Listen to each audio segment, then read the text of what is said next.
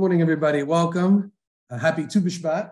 It's a very nice day, festive day to appreciate Hashem and His nature and the creations. And today we're going to do more appreciation of a man-made creation, the building of the temple, but that was all made for Hashem. And it's very interesting, just on that note, that the construction of the Mishkan and the construction of the Beit HaMikdash in many ways is meant to mirror a reversal, a small miniature version of the world that Hashem created for us. In other words, Hashem creates this big universe for us with fruits and this, and you live and basically, while the earth is God's place in the universe for us, inside of that place, we create a Mishkan or a temple to put Hashem and have a place inside of the earth. So it's almost like, that's why, by the way, we're not allowed to build the Mishkan or the Beit HaMikdash on Shabbat. It's just like God rested to create the world. We rest and we don't create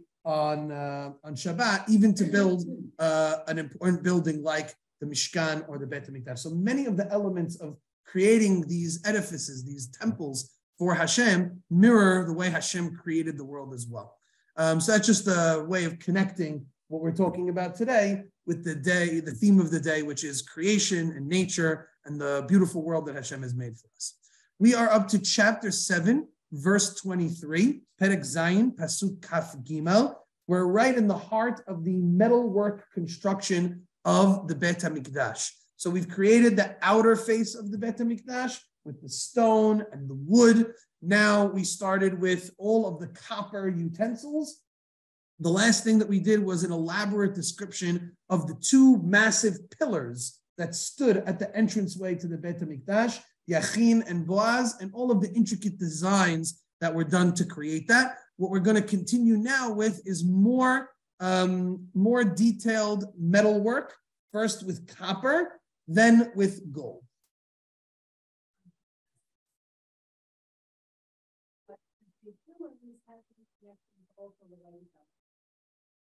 What's the connection? That's Shimshon. Yeah. Shimshon famously was, in Shoftim, was chained to the pillars and brought down and collapsed the house. Shelomo will not have that fate thing. Yeah. Let's go to Pasuk Kaf Gimel. Okay.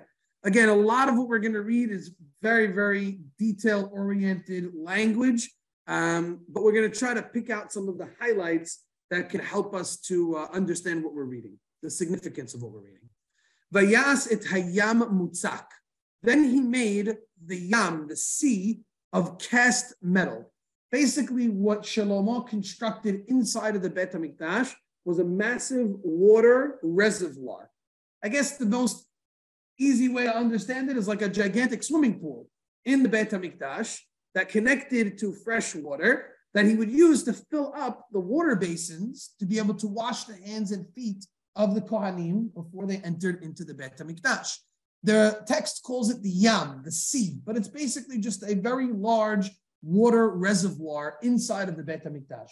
This was unique to the first temple. It did not exist in the second temple, which is why there's a lot of debate and ambiguity about actually how it looked and what size it was and how much water it held. We don't have a depiction of what it looks like in the Beit HaMikdash. If they needed to always be washing for purity, why didn't they incorporate that into the second temple? Oh, I guess it just wasn't part of the design. They brought the water perhaps from other places. There was a nearby spring that they used to use to draw water for the water libations on Sukkot. It doesn't seem like they pumped that water into the Beit HaMikdash, which is what we're getting a description of here. Mikvaot they did have mikvaot in the Beit HaMikdash, but not a one reservoir like the way it's described here. The reservoir here is described as Eser Ba'ama, 10 cubits, Misifato ad Sifato, from brim to brim. Agol Saviv, it was completely round. V'hamesh Ba'ama Komato, and it was 5 cubits high. V'kav Sheloshim Ama Ba'ama, and it measured 30 cubits in circumference. Yasov Oto Saviv. So we're getting some dimensions over here, 5 cubits high, 30 cubits in circumference, 10 cubits across. What isn't so clear is that while it's rounded, a lot of times swimming pools are like shorter on the bottom and then they expand out towards the top. We don't necessarily get a clear depiction of, are these the dimensions the whole way, or is it maybe curved instead of just fully straight? That's not depicted to us, which is why Rabbi Israel points out that scholars debated. Some felt that this can hold something of 20,000 liters of water. Others went as high as 60,000 liters of water. And that disparity is due to the fact that there's certain elements of this dimension that we just don't have quite clear. Verse 24, Ufka'im mitachat lisfato saviv sovevim oto. There were gourds below the brim, completely encircling it. Eser ba'ama, 10 to a cubit. Makifim etayam saviv, encircling the tank. Shenet turim hapeka'im yitzukim bitzukato. The gourds were in 2 rows, cast in one piece with it. Basically, there were these gourds, it's like a gigantic pumpkin, right? Circling it around. And then there's going to be something on top of it now. He says, verse 25, Omed al shne asar bakar, it stood upon 12 oxen, shelosha ponim tzafona, 3 facing north, shlosha ponim yama, 3 facing west, ushlosha ponim negba, 3 facing south, ushlosha ponim mizracha, 3 facing east. The hayam alehem milmala, and the tank rested upon them. V'chol achorehem baita, their haunches were all turned inward. So this tank is portrayed as standing on a base of 12 oxen that are basically holding it up with these gourds on top of them, right? It's a pretty interesting design, right? When you think of oxen holding it up, it kind of strikes you because we know that Judaism is not one for depictions of animals and other types of living things. So it kind of strikes us, especially oxen is in the family of like calf and chet ha'egel, certainly belongs to that. And so we kind of are a little bit puzzled that there are a lot of depictions of these types of things inside the Beit HaMikdash. We already mentioned this last week when we saw that in the designs of Yachin and Boaz, there were also faces of cherubs and other types of animals and lions and things like that. So I'll come back to that in just a moment and read to you Rabbi Israel's take on it, or actually a mahloket amongst the Rishonim that he presents for us. Verse 26, Ve'ovyot tefach, it was a handbreadth thick, usfato kema'aseh sefat kos perach shushan, and its brim was made like that of a cup. Alpaim bat perach shushan, like the petals of a lily. Alpaim bat yachil. Its capacity was 2,000 bat.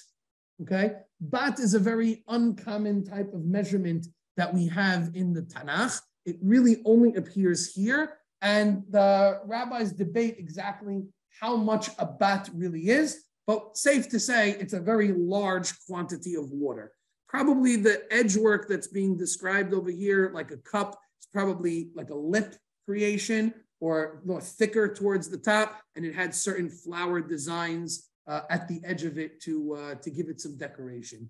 So this is the description of this bath, of this gigantic reservoir of water. So I'll read to you over here some things that Rabbi Israel brings down about these, what was I going to say here? About the reservoir. It says, well, actually, no, I'll hold off on this first. First, let's read about the other things that were used in connection with water in the Beit HaMikdash. The first was the reservoir. The next is going to be 2 other things. We're going to have these wash basins, right? The kior that you use to wash. And every wash basin is going to have its own mechanical wheeled basin because they're going to be very big. So to bring them from place to place, it has to have like a little bit of a wheel thing. Like think of like a wheelbarrow, but a more elegant version of it, a square version of it. Verse 27. He made the 10 laver stands of bronze. Arba ba'ama, the length of each laver was 4 cubits. Orech ha'mechona ha'ahat, and the width 4 cubits. Ve'arba ba'ama rochba, ve'shalosh ba'ama komata, and the height was 3 cubits. So 3 height by 4 by 4. So the shape of the lavers were a square, and then they were 3 cubits high. What is the job of these mechonot? These are laver stands. The laver, the wash basin, sits atop these mechanisms, and they wheel them from place to place. Continues the text. The structure of the laver stands was as follows. Umiskerot ben hashelabim. They had insets, and there were insets within the frames. 29. Ve'ala miskerot asher ben hashelavim, and on the insets within the frames, hayu, what were there? Arayot bakar ukruvim. There were lions and oxen, and kiruvim are angels. Ve'al hashelabim ken mimahal. Above the frames was a stand. Umitachat la arayot ve'la bakar, and both above and below the lions and oxen, there were loyot ma'aseh morad. There were spirals of hammered metal. So again, you really have to be somebody who has a good imagination to try and depict what's going on over here. But basically, what I'm seeing over here, there's definitely a lot of description, and you can see how complex this is, right? If there's anything that you can gather, if this is how they're describing it, imagine what it took to actually make it. It's pretty complex. This is not simple metal work. But basically, there's a frame. Above the frame and below the frame, there are these pictures of lions and oxen and angels. And there's this spiraled metal, like a decorative spiraled metal that is going around the edges of these basins. Okay? This is just the stand. This is just the stand of it. What? Right. The main reservoir was what we talked about in the first Pisukim. That's that gigantic, massive bathtub. Now they used that to fill up the lavers, and each laver was on top of a stand. The stand, as we're going to see in a moment, has wheels so that it could wheel back and forth from gathering water in there and then bringing it to the place that it needs it. What are we saying? Very functional, certainly. A lot of this is very well thought out, and we need so much, and very fancy, correct? Yes, and we need a lot of them because we're anticipating big crowds coming to the Beit HaMikdash. A laver is like a wash basin. It's basically like, you know how when you go to like catered affairs, they have like these big things with the spout that comes out. So it's just a massive version of that with a lot of different spouts that are coming out of it. Yeah, it's a fancy word for a portable sink with a lot of spouts on it. Yeah, they like sometimes to use fancy English, a laver. Yeah. Verse 30. Each one of these bases had 4 copper wheels. La mechona ha'ahat, for each one of them. V'sarne nechoshet, ve'arba'a pa'amotav ketefot lahem. So each laver stand had 4 bronze wheels and 2 bronze axle trees. I guess those are 2 axles going across to connect the wheels together, right? Its 4 legs had brackets. Ve'arba'a pa'amotav ketefot lahem had brackets in order to have above and below again these pictures of these lions and so on. They had brackets. Mitachat lakiyor ha'ketefot yitzukot. Me'ever ish loyot. The brackets were under the laver, cast with spirals beyond each of them. So again, different spiral designs that are going alongside these brackets that are connecting everything in place. Verse 31, Ufihu mibet lakoteret vamala ba'ama. Its funnel within the crown rose a cubit above it. Ufiha agol ma'asechen. And this funnel was round, it was agol, like a circle, in the fashion of a stand, ma'aseh chen. It's the action of a base. Ama v'chetzi ha'ama was 1.5 cubits in diameter. V'gam al piha miklaot u'miskirotehem meruba'ot lo agulot. On the funnel there too were carvings, but the incense was square, not round. Okay. So again, we're getting a lot of different shapes, a lot of different designs, and kind of hard to understand. The problem with this is we don't really have, a lot of these mechanisms did not exist in the Second Temple. And really, our renderings of the temple that we have today, really come from the Second Temple period. These things were not made in the Second Temple. And as a result, really all we have is this depiction, and we really don't have a lot of pictures that show what it looks like that's been passed down. So we're kind of left to our imagination. Yes.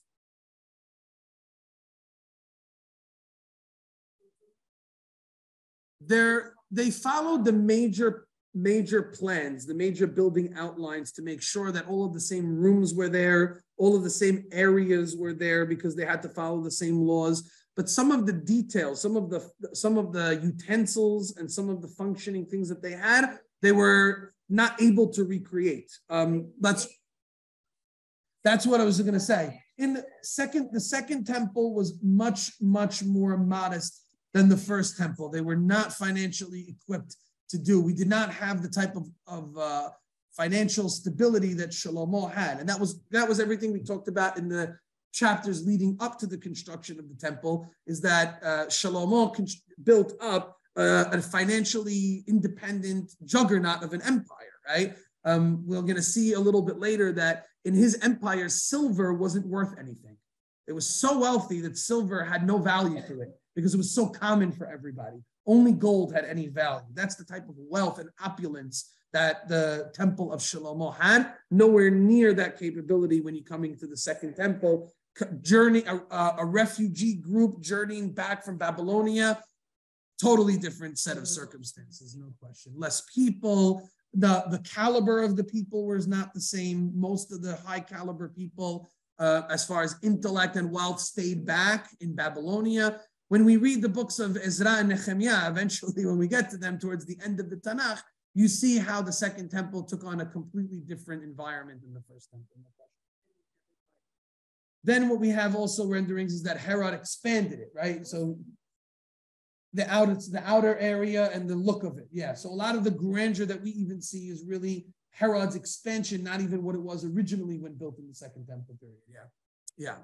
Verse 32, Ve'arba'at ha'ofanim lemitachat lemiskerot. And below the insets were the four wheels. Vidot ha'ofanim b'mechona. The axle trees of the wheels were fixed in the laver stand. The komat ha'ofan ha'echad ama v'chatzi ha'ama. And the height of each wheel was a cubit and a half. So they were very tall. A cubit and a half is about 3 feet, right? So each wheel was 3 feet, right? That's almost half a person's body. It's a massive, base. Uma'aseh ha'ofanim, the structure of the wheels, kema'aseh ofan ha'merkava, was like the structure of chariot wheels, common to that time. Yedotam ve'gabehem, and their axle trees and their rims, v'chishukehem v'chishurehem, their spokes and their hubs, hakol mutzak, was all cast of metal. So no rubber, no other materials. Everything here is metal, right? Metal wheels is an interesting thing to think about, right? I don't know how functional metal wheels are, although copper is a pretty sturdy type of thing, but probably didn't move very, very fast. Probably went kind of very slow, but okay. Yeah, I don't know what other materials they would make. Wood probably would be the best other choice from functional perspective, but it doesn't, and the grandness of it is not the same exactly. We're up to verse 34. Ve'arba ketefot el arba pinot, 4 brackets ran to the 4 corners of each laver stand. Hamechona ha'echat, min hamechona ketefeha. The brackets were of a piece with the laver stand. So they came sort of together, right? In other words, they carved these brackets. They didn't attach it afterwards. They carved them out of the copper, and they were basically part of it. Uberosh hamechona chatzi ha'ama, at the top of the laver stand was a round band. Agol saviv, it was round. It was a half a cubit high, chatzi ha'ama, and together with the top of the laver stand, its sides and its insets were of one piece within it. So very elaborate design in that it had to be carved almost out of one piece, basically. Instead of carving each piece separately and welding it together and attaching it, they basically carved it all out of one massive piece of copper so that it would be extra sturdy. But obviously that requires a lot more deftness from the craftsman. Don't forget that Hiram is the great craftsman of the world, and he's the one who's commissioned to come and to do this. So they're sparing no expense and sparing no detail when it comes to how perfect and elaborate this is going to be. Verse 36, we only have 2 more to finish. That's the bases of the lavers. By fatach al haluchot yedoteha ve'al miskeroteha kiruvim arayot ve'timorot. On its surface, on its sides, and on its insets, Hiram engraved kiruvim, that's angels, depictions of angels, lions, and palms, as the clear space on each allowed, with spirals round about it. Kema'ar ish veloyot saviv. So again, it's this very same design that keeps repeating itself. Animal depictions, angelic depictions with these spirals that are maybe meant to try and create an image of the heavens to a degree, perhaps. Or we'll see in a moment there's this concept of the divine chariot, the Ma'aseh Merkava, which is given to us by the prophecy of Yechezkel, of Ezekiel later on.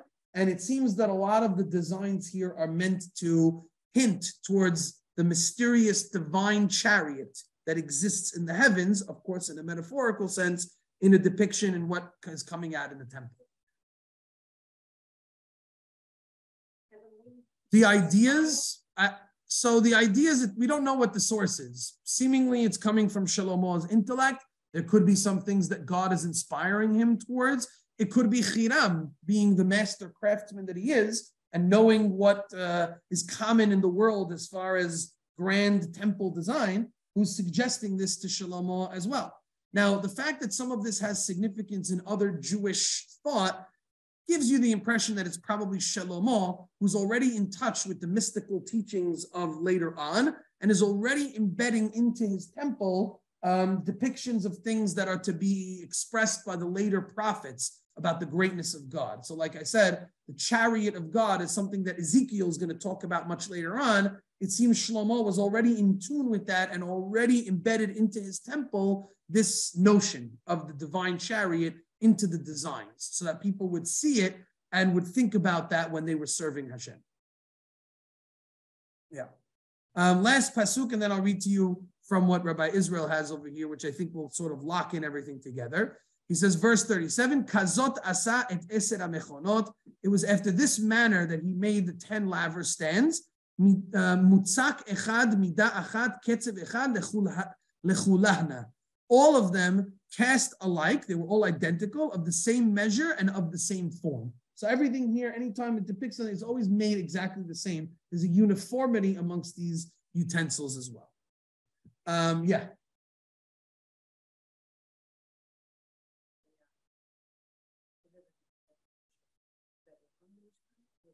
No, they had to redo them. They had to make them in larger sizes.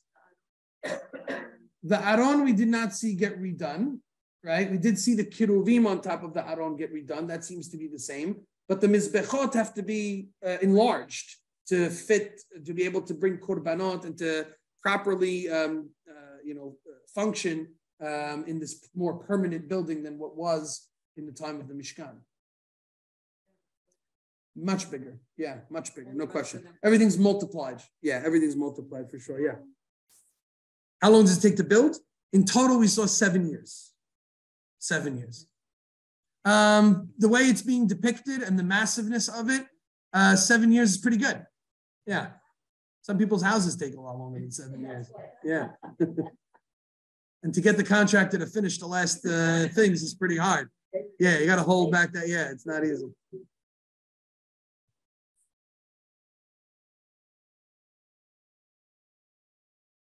By that time already, so one thing we'll have to trace as we go along, the question was, did they have a commandment? By that time, prophecy started to really level off, right?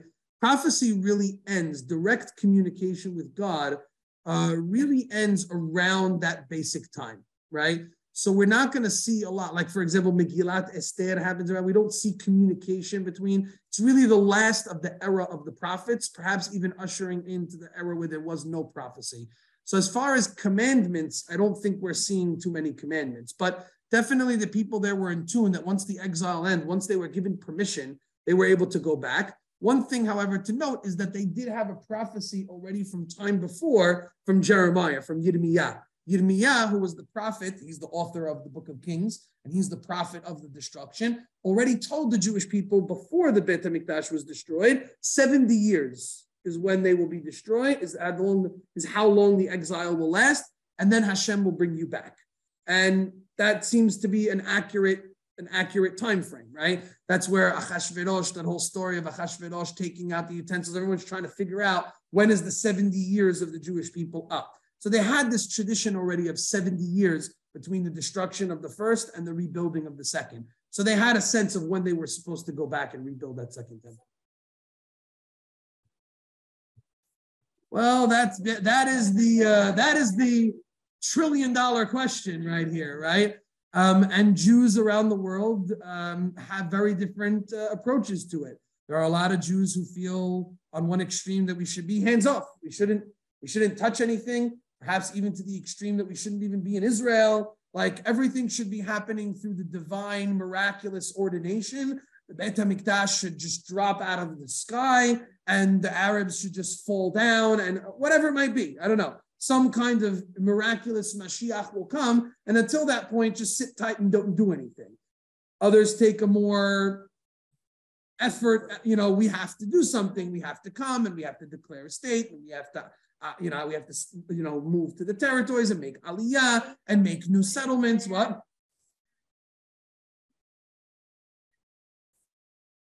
Machon HaMikdash. So Machon HaMikdash is an institute in Israel where they actually build all of the kelim in anticipation for the rebuilding of the Beit HaMikdash. Yeah, they're taking those institutes are taking more of the stance that we have to be pushing the envelope forward, right?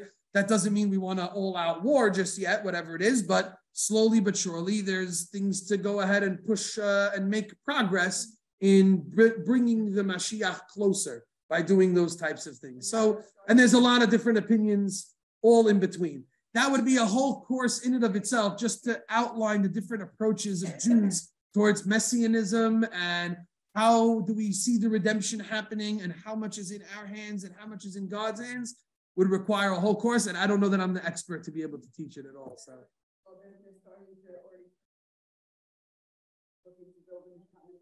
Well, there's always that push for Korban Pesach because technically you don't need a Mizbeach. You could just do it on the Temple Mount. So every year there's a group of Jews that take a lamb and they try to bring it up to the Temple Mount to sacrifice it for Korban Pesach, and the police have to stop them. And the police send them back home because it would start basically a war between the Jews and the Arabs. Yeah. But now they're starting to they're pushing the government. As the government, I mean, I don't want to get to Israeli politics necessarily.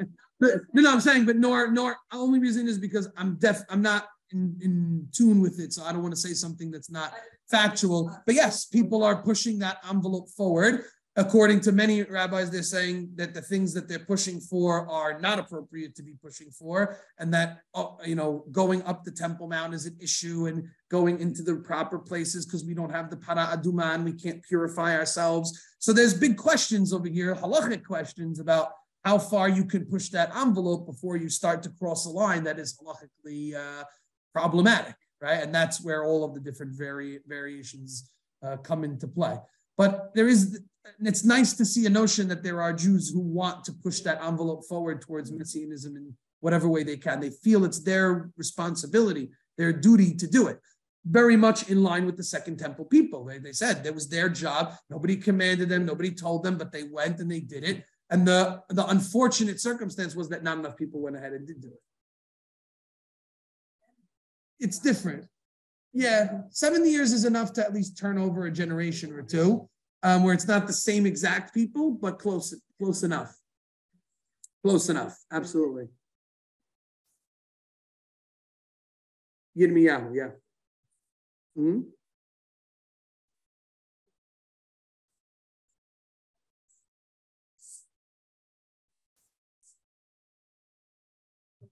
Yeah, why all the detail? So the fact that those are two of the things that are so closely related to each other, we really don't see a structure described in such detail other than the Mishkan and the Beit HaMikdash, right? And repetitive and over again. Yeah. I think that sends us the message of a few things. Number one, that the Beit HaMikdash was modeled as a larger scaled version of the Mishkan. In many ways, it borrowed from those blueprints is number one. Number two, we know that even though some of the significance might escape us, that each detail and each idea has perhaps deeper meaning, has perhaps mystical significance that we're just not attuned to. So we try to get what we can, others that we don't. But then also, it's just the fact that it's described in such detail shows you the significance, shows you the importance. You don't go through such detail to describe something unless it's really, this is a momentous occasion in Jewish history. What I'll try to illustrate in a moment by the time we get to the end of the chapter is that there's really three momentous events that happen in the Tanakh, three transformative experiences. One is getting the Torah at Har Sinai. The other is building the Mishkan and then building the Beit HaMikdash. These three are very much connected. They're parallel to each other. All three of them bring the Shekhinah, the divine presence, into the midst of the Jewish people. So in the case of Har Sinai, the Jewish people stand around the mountain. God's presence descends. There's fire. There's an experience of holiness and revelation that the Jewish people have by being so close to God. And that's really the first and greatest experience that any human being ever has and ever will have. What does the Ramban say the Jews tried to do? They had to bottle that up and try to keep it. What did they do? They built the Mishkan. The Mishkan is fashioned in the same structure as Har Sinai, just like Har Sinai was in the middle, and the Jewish people circled it from all sides, and the divine presence came down, and Moshe spoke to it at the top of the mountain, and there was all this fire coming down from heaven. All of the same imagery from Har Sinai exists in the Mishkan. The best part about it is it goes with us wherever we go. So we're basically, the Ramban says, taking Har Sinai, packaging it up in a nice little thing, and bringing it with us wherever we go, so we can continuously draw from that experience of Har Sinai. Then when we did that and we built it in a bigger form in the Beit HaMikdash, now it's permanently with us all of the time. So all three of those, basically the Beit HaMikdash is equivalent to the experience of Har Sinai. It's equivalent to the experience of being with Hashem. Fire comes down from heaven to fire comes down from heaven to consume the sacrifices. We're praying to God. That's where we receive revelation. That's where the laws come from. The Beit HaMikdash is a microcosm. It's not so much smaller, but than Har Sinai, right? Har Sinai is one mountain. The Beit HaMikdash is built on Har Moriah. It's a different mountain. It's just the same experience in a different form. That's essentially. So that all of this detail, I think, draws us towards those very important conclusions. Any other, question? Yeah. I thought that it was God's message to us exactly what we wanted to do. So that was my right. There's no question. I mean, look, we don't know. We don't have what we have by the Mishkan, God commanding Moshe every single detail to command to it. We don't see that. There's no Vayomer Hashem el Shelomo. This is how I want things to be, right? So it seems like a lot of it is coming from Shelomo, drawing from the designs of the Mishkan, right? Well, the designs of the Mishkan was from the Torah. That's from the Torah. Yeah, everything is eventually coming from that.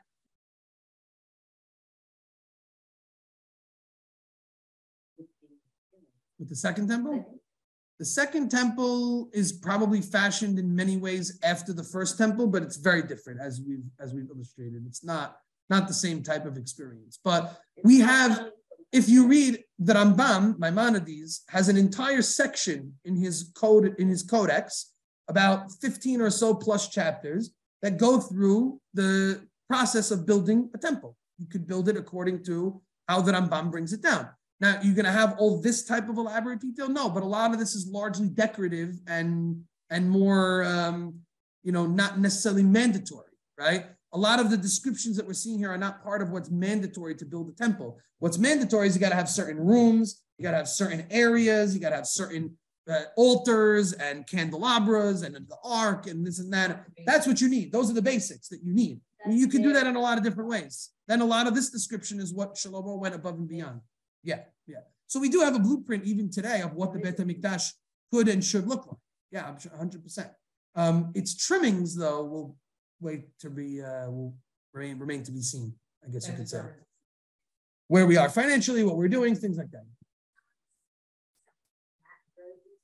We saw about, last class, we saw only about 12 verses. So it did spend some time, but nowhere near the same amount of time that it spent talking about the temple. Just to give you a little bit on the divine chariot idea, just to bring that home, the ideas of the lions and the depictions of animals. We even do this today, by the way. You could go to a lot of different synagogues, and the The tapestries, the parochet on the Aron HaKodesh will have a picture of two lions and the stainless steel windows will have pictures of different animals that were representative of the 12 tribes, because many of them were commanded. So animals do seem to play something of a role. And he writes like this. He says, Judaism generally rejects iconography, especially in a ritual setting. The laws of the tabernacle prescribed two golden cherubim, the angels, atop the ark, and cherubim woven into rich tapestries. However, even these images were restricted from the sight of anyone other than the priests. These things typically existed inside the Holy of Holies, where the average person did not really see them. Yet Shelomo's temple features images prominently, even in areas where the average person coming to serve God would be able to see them. The oxen seem uncomfortably similar to a golden calf. What are we to make of this pervasive imagery? Several commentaries resolve this enigma by viewing these figures as symbolic of divine beings. For example, the Ralbag writes, these images of lions, oxen, and cherubim are the images seen by Ezekiel in his vision of the divine chariot. But here the image of an eagle is not mentioned. For whatever reason, the eagle is left out. Not clear. The Radak says similarly, the crafting of these wheels was in the form of the wheels of the chariot. So the wheels of the basins that were used for the lavers also represent the chariot nature of these things. The holy chariot that was seen in the vision of Ezekiel, and this is how Targum Yonatan translated it. Solomon, his wisdom, saw that which Ezekiel saw in his prophecy, and then used that to fashion certain elements of the Beit HaMikdash. So a lot of people see what Shelomo did as a precursor to the visions of Yechezkel that he would have later on. Of course, meant to be understood symbolically, but yes, not that these things physically exist, but to try to render those types of depictions. What's fascinating, he also brings the word ofanim, which we use for wheels, is also a word for what? A winged angelic figure, right? In your prayers every morning, you might say, V'ha'ofanim v'chayot ha'kodesh v'ra'ash gadol mitnaseim kadosh, kadosh, kadosh. Ofanim is another name for a winged angelic figure, which fits with cherubim. So we're seeing that connection as well. So much so he brings that these things were representative of Judaism, that when a king later, a wicked king later by the name of Achaz, who wanted to bring in idolatry into the Beit HaMikdash, what did he do? He removed these images of oxen and lions. Now you might think, hey, someone who's trying to bring in idolatry might embrace all that. But it's clear, maybe sometimes we don't see it fully from our vantage point, but it's clear to everyone in that day that the lion depictions, the oxen, these animals were totally depictions of Hashem. They were depictions of the divine. They were in no way to be mistaken for idolatry. So much so that when people wanted to bring in idolatry, they had to remove those things from the Beit HaMikdash. Different statues of different mythical creatures and other things like that. Yeah. There are some, however, who disagree with this point. So I'll skip to the next thing. Other people simply don't really look at this as having much mystical significance. They simply say this was the way you designed a very grand building in those days. So for example, a student of Rashi, his name was Rabbi Yosef Kera, he writes that he doesn't like this whole divine chariot idea. He says this view is a perversion of the truth to anyone who has the Torah of God within him. He doesn't like that. It inverts the words of the living God and leads all Israel astray in its solution. Have you seen any human who says, in regard to something he finds difficult to understand, look at the heavens. What you see in the heavens, so it is on earth. In other words, we're basically saying that we're trying to depict on earth that which is in the heavens. He has a fundamental problem with that. Since when do we look to the heavens to try to understand something that's on earth, right? He says, and to this we reply, who can ascend to the heavens and bring it down to us? Do we really know what it looks like? It's not a physical thing. It's a metaphysical thing. We don't really know. God never sought to teach future generations that which can be seen from that which is unknown and invisible. If you wish to know the correct meaning of the verse, like the construction of the wheels of honor, go investigate the wheels of the carriages of kings, which are significantly different from those of transportation wagons in their construction. Essentially, Mahari Kera, Rabbi Yosef Kera basically says that Shelomo designed everything with the highest level of royalty that is imaginable. and that maybe Shelomo borrowed, might sound a little blasphemous to some people, but not so much. He borrowed from all these other architectural things that were around the world, and he fashioned elements of the temple based on these other temples that existed around the world. He used the architecture of the day to fashion the Beit HaMikdash. That could make some people a little uncomfortable. It could make people uncomfortable, and I get it, because the notion of we borrowed from them to build ours, we always like to think of ourselves as the pioneers, and it came from Hashem, and it's always different. But it's not always the case. Sometimes we take things from others, and then we just repurpose it and refashion it into a more Jewish type of experience. He actually brings here some archaeology that seems to support. He says support for this approach comes from archaeology. For example, the British Museum collection includes a bronze laver stand from Cyprus dating back to the 11th to 13th centuries BCE. It has four-sided panels decorated with the relief of a winged sphinx, a lion, and a chariot, and it has four wheels. T.C. Mitchell suggests that these decorations and wheels parallel those of the bases. In addition, there are remarkable parallels between Solomon's temple and a structure at En Dara in northern Syria, where a temple stood from 1300 to 740 BCE. Similarities include the three rooms of the temple and the two columns at its entrance. These sources suggest that the features are stylistic rather than reflective of uniquely Jewish context. So, a couple of different approaches. Some make us a little more comfortable, some make us a little less, depending on your viewpoint. Both could be sort of worked into the ideas that we're presenting. Questions? Okay, what I'd like to do for the remainder is hopefully read now from here till the end of the chapter. The last thing we have is the actual water basins. We'll finish chapter 7 for today, and then in our next class, we'll get into the heart of chapters 8 and 9, which is the inauguration of the temple, and I promise you that's going to get a little bit more exciting. We're not going to have to architecture, although if anybody can draw any pictures, we'd be happy to, but after this, we'll be getting into the inauguration, and things are going to get nice and fun after that. Not that this wasn't fun, but yeah. Verse 38, Vayaz asara kiyorot nechoshet. Then he made 10 bronze lavers, arba'im bat. Each one of them was 40 bat, right? I think. Yachil hakiyor ha'echad. Can be held in one kiyor. So just to give you a sense, remember the yam, the reservoir, held 2,000 bat. Each kiyor, each individual basin, holds 40 bat.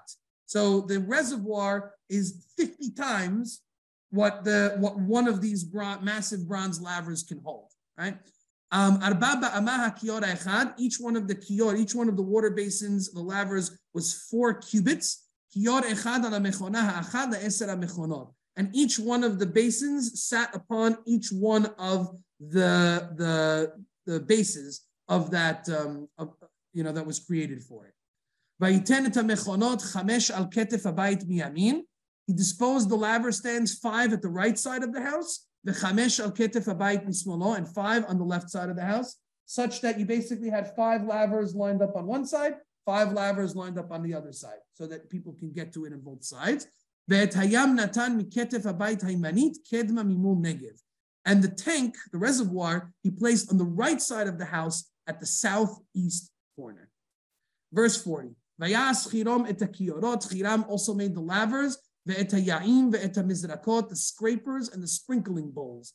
These are the smaller utensils used to bring sacrifices upon the altar. So when you're bringing an animal as a sacrifice, you need a mizrak.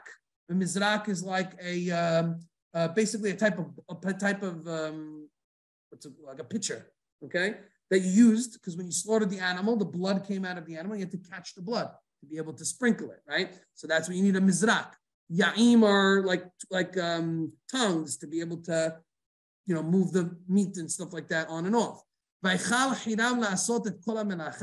Hiram completed all of the labor that needed to be done. Asher asa lamelech Shelomo, that he did for the king Shelomo, Bet Adonai, to create the house of God. Verse 41. Bereshit Ish. The word Vaychal. Yes, absolutely. Vaychal definitely makes a connection, and we find the word Vaychal also by the Mishkan as well. Vaychal and the words Melacha. Vaychal Melacha. connections, definitely, like I said, creation of the world and creation of these structures. Verse 41, Amudim Shenaim, the two columns. This is now basically a summary of everything we've seen so far. Vegulot HaKotarot Asher al Rosh Amudim Shenaim, and the two globes of the capitals upon the columns. V'Hasevachot Shetaim, and the two pieces of network, the mesh. Lechasot et shte gulot HaKotarot, to cover the two globes of the capital, Asher al Rosh Amudim, which were upon the columns. Ve'et harimonim arba me'ot lifnei l'shte hasevachot, the 400 copper pomegranates for the two pieces of network. Shne turim rimonim, two rows of pomegranates, la sevacha ha'echad, for each network, lechasot et shte gulot hakotarot, to cover the two globes of the capitals, asher al penei ha'amudim, upon the columns. This we saw last week. This is basically a wrap-up. It's basically reiterating it. Verse 43, this is also a phenomenon we find by the Mishkan. In the Mishkan, it gives us two parashiyot, two full chapters, Terumah and Tetzaveh, of God commanding what to do. And then it gives us two more chapters of them telling us that they did exactly what God commanded to do, right? So you basically get 4 parashiyot for 4 weeks. All we do is talk about the Mishkan, 2 of them for just what God commanded, 2 of them for the actual doing of it, which is basically the same thing. Almost everything is identical. Verse 43, Ve'eta mechonot aser, and the 10 stands, Ve'eta kiyorot asara ala mechonot, and the 10 lavers which were placed upon the stands. Verse 44, Ve'eta yam ha'echad, and the massive reservoir, Ve'eta bakar shnim asar tachat hayam, and the 12 oxen that were underneath holding up the tank, the reservoir. Eta sirot ve'eta ya'im ve'eta mizrakot, the pails, the scrapers, and the sprinkling bowls, all of these smaller utensils needed to bring sacrifices. Ve'et kol ha'kelim ha'ele, and all of the other vessels of the house of God, asher asach Hiram lamelech Shelomo bet Adonai, that Hiram made for the king Shelomo in the house of God. Nechoshet memorat. It was all burnished bronze. I honestly don't know what the word burnished means. I'm going to say pure, maybe. I'm not exactly sure. You have a different translation there? Polished? Maybe I like the word polished better. Huh? Okay, we'll go with that. I'm good with that. Verse 46. Bechikar hayarden yitzakam hamelech. The king had them cast in earthen molds. B'ma'aveh ha'adama, in the plains of the Jordan. Ben Sukkot or Ben Sortan, between Sukkot and Sortan. So that's where this metal work was all done and then transported to the Bet HaMikdash. So it wasn't happening a lot of this work on site. A lot of this was happening off site towards the Jordan Valley area between Sukkot and Sortan. And then it was all transported from there and installed into the Bet HaMikdash.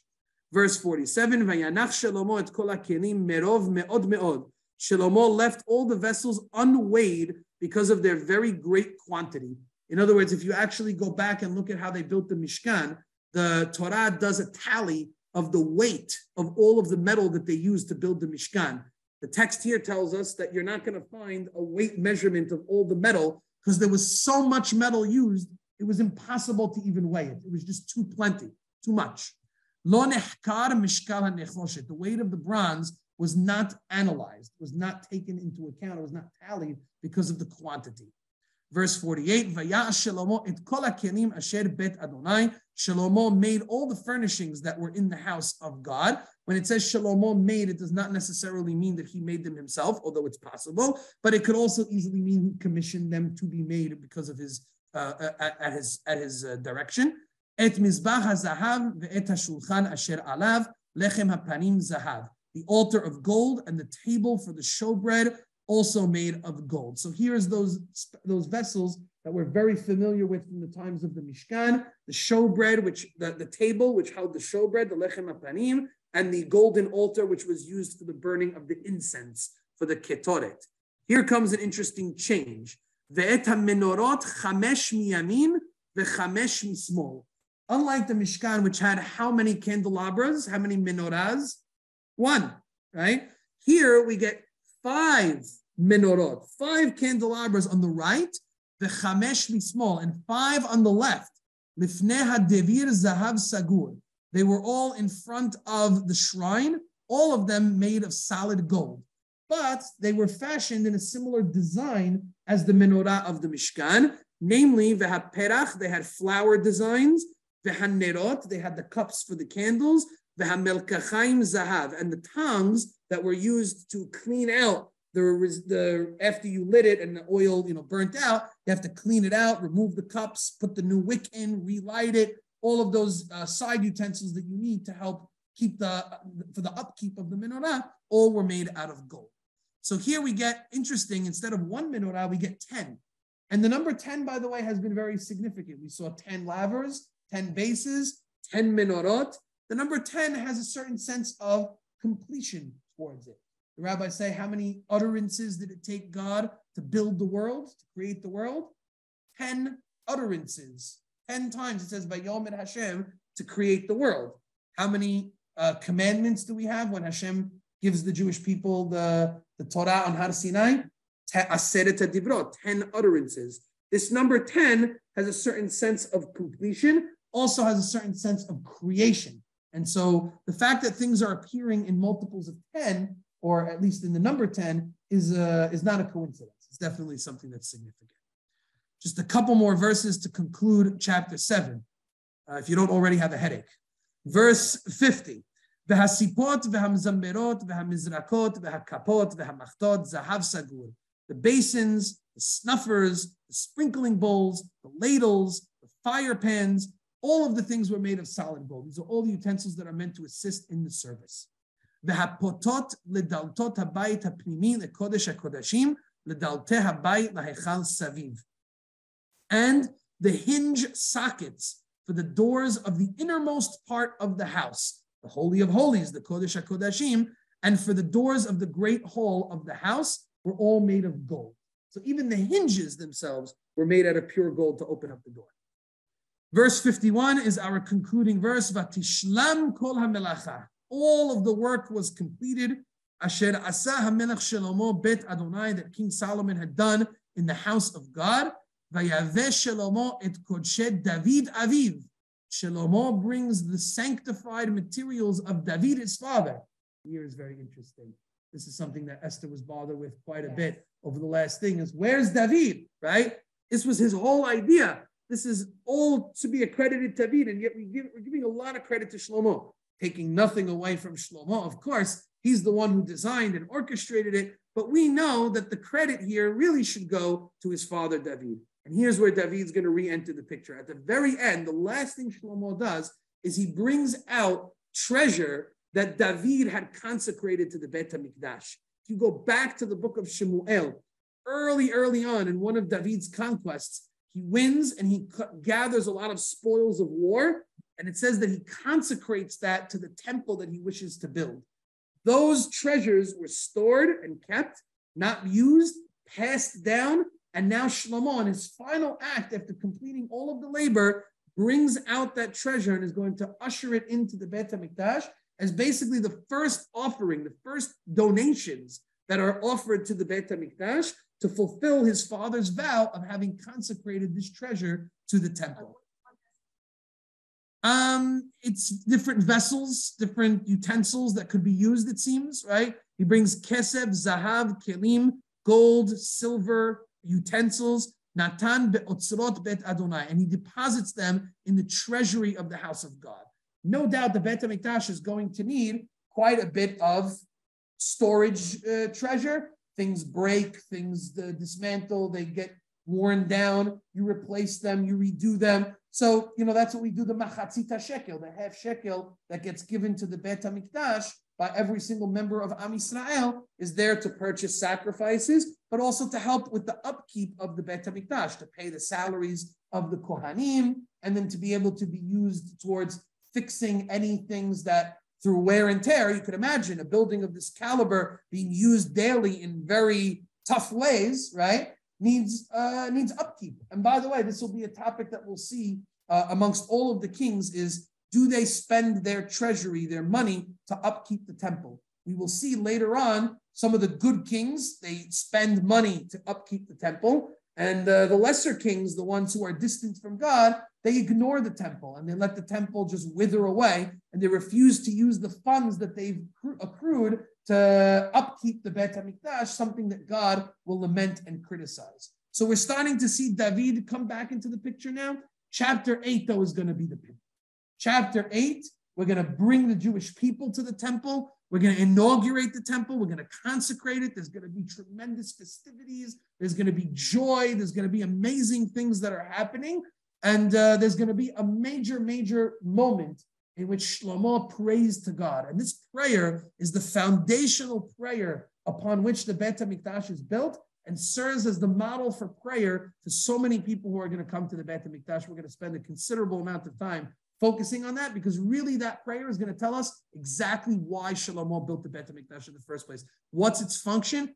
Why is it so important to the Jewish people? That's still to come. Do you think this is why it was left towards the end because it wasn't the actual foundation of it, but just the upkeep, and there's a reason because it's from... There's definitely that. From a practical perspective, it's left to the end. But I think Shelomo wanted to make a point. I definitely think he wanted to illustrate the first donation should come from his father, and it shouldn't just be something that gets embedded into the Beit HaMikdash. He wanted it to be a clear visual for the people that this is David's things. This was his dream that has now come to fruition, that now has a reality. And he's going to emphasize his father David. You're going to see that when Shlomo prays to God, he takes none of the credit for the Beit HaMikdash and gives all of the credit to his father.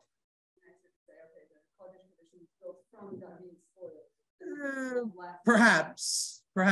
I don't know. It's something to think about. I'm not 100% sure. Yeah.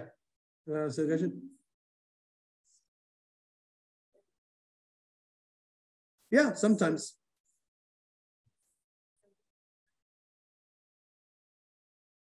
Correct. Treasure that he accrued over the time during his battles. Yes.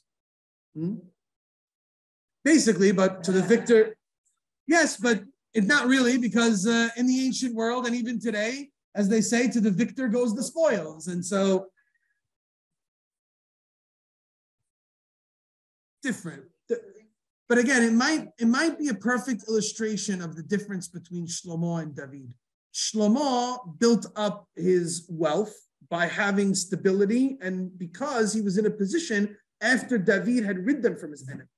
The fact that David's stuff is being brought as spoils of war is emblematic of David's experience. He didn't have his own wealth. He didn't create his own wealth because he was fighting everybody all day long, right? Which is the very reason why he didn't build the temple in the first place. So it's possible that Shelomo wanted to preserve David and his thought process in the temple in the way that best reflected why David didn't build the temple in the first place.